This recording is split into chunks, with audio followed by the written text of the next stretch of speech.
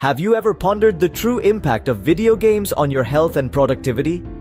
As the digital age progresses, this question becomes increasingly relevant.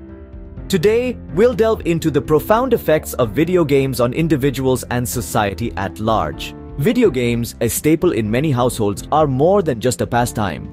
They've evolved into a cultural phenomenon, capturing countless hours of our collective attention. But what toll do these virtual worlds take on our real lives? Excessive gaming has been linked to a variety of health issues. According to a study published in the Journal of the American Medical Association, individuals who play more than 20 hours of video games per week are at a higher risk of obesity due to sedentary behavior. This sedentary lifestyle can lead to other health problems too, like heart disease and diabetes. Productivity too can take a serious hit.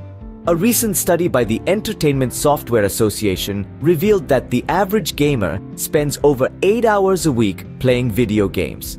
That's a full workday that could be spent on other productive activities. Moreover, the World Health Organization has recognized gaming disorder as a legitimate mental health condition. The symptoms: a lack of control over gaming, giving gaming precedence over other interests and daily activities, and the continuation or escalation of gaming despite the occurrence of negative consequences. But it's not just about physical health and productivity. Video games can also affect mental well-being. Research from the University of New Mexico suggests that violent video games may increase aggression and decrease empathy in players over time. To summarize, video games can have serious implications on our health and productivity. The sedentary lifestyle they encourage can lead to obesity and other health problems.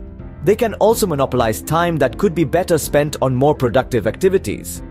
On a psychological level, excessive gaming can lead to a recognized disorder and potentially increase aggressive behavior. This is not to demonize video games outright. They can offer benefits such as improving hand-eye coordination and problem-solving skills. However, like anything else, moderation is key. So the next time you pick up that controller, remember to game responsibly and consider the potential impacts on your health and productivity.